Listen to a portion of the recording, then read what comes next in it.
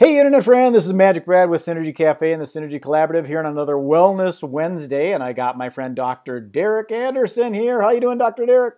I'm doing great. It's a great day to be Yes, alive. it is. Nice sunny day. I like it. That I got that seasonal effectiveness disorder thing. I get a little sad when it gets gloomy out, but now it's nice and blue sky. I love it. Right? Makes me feel good. Exactly. It's amazing what sun and that vitamin D can do to your system.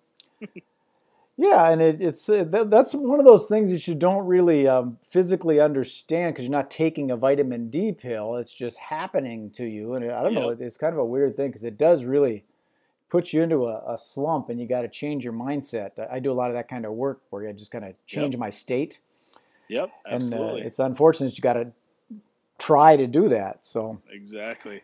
Yeah, especially for us here in the north when we don't see the sun for months at a time because we're inside working a lot, it gets very monotonous and yeah, it does affect your body in a lot of different ways.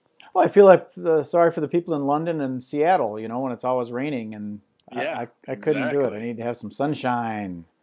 Yeah. So today I want to talk about heart health because it's Valentine's today. So Absolutely. let's talk about heart health and how chiropractic affects the heart. For So sure. why don't you just give a little brief and let me kind of guess. I'm assuming because chiropractic, because I'm learning all these things from you, that it's got to do Yeah. with the nervous system, Yep. and all those nerves they're kind of affecting what makes the heart even pump, doesn't it? The Yeah. that energizes electrical impulses make the heart kind of work. So if you got your nervous system all plugged up, it could affect your heart working right. Oh, absolutely, absolutely. I mean, and you're spot on there. It's I've said on this thing that we do every week. I've said it a couple times. Like your nervous system is the most important system within your body because it controls all of that. And like your brain has to tell your heart to pump blood.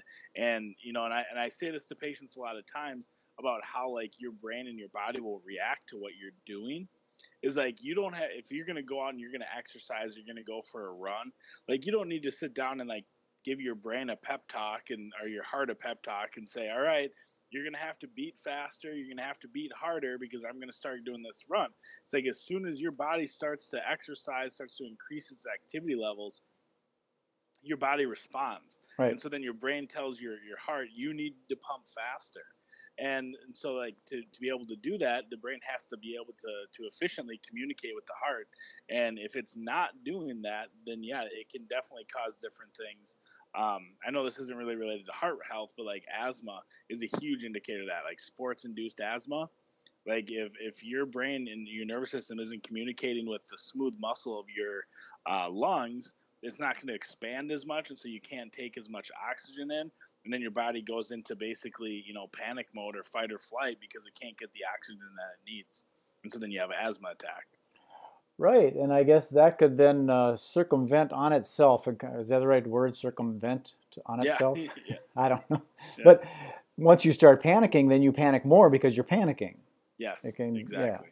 So you're absolutely right. I mean, heart health is huge. I mean, when people talk about heart health, it's not just I don't just say, oh yeah, if you've had heart attacks and all that stuff, come into the chiropractor. We're going to help it out. There's a lot of stuff that's involved with those things, and so, but as most chiropractors are, we're very very knowledgeable with nutrition and helping people with their diets, and so not just the chiropractic aspect of this, but to be able to help people monitor their diets, make sure they're eating healthy, and then obviously getting the right amount of exercise because your heart is like any other muscle in your body.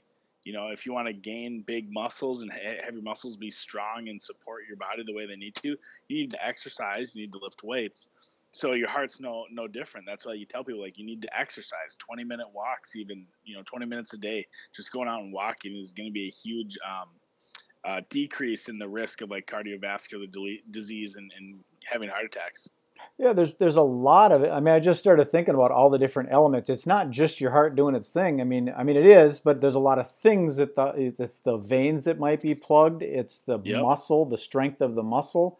Yep. It's the impulses that go to it through the nervous system. Hmm. It's the endurance of the heart. Not It can't just be strong. It's got to be strong for a long time if you're doing extended periods. So there's a lot of and you're elements. right that electrical magnetic system that your heart and your brain and your body works off of with your nervous system, that's how people develop like heart palpitations too, is for whatever reason the nerve flow or the system it breaks the connection, and then you have palpitations and your heart will stop beating or skips a beat or stuff like that.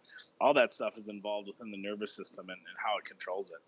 That's really fascinating when you start really thinking about how, like, if all of a sudden your heart starts doing that, I'm assuming that sometimes your heart is inefficient and you don't even know it.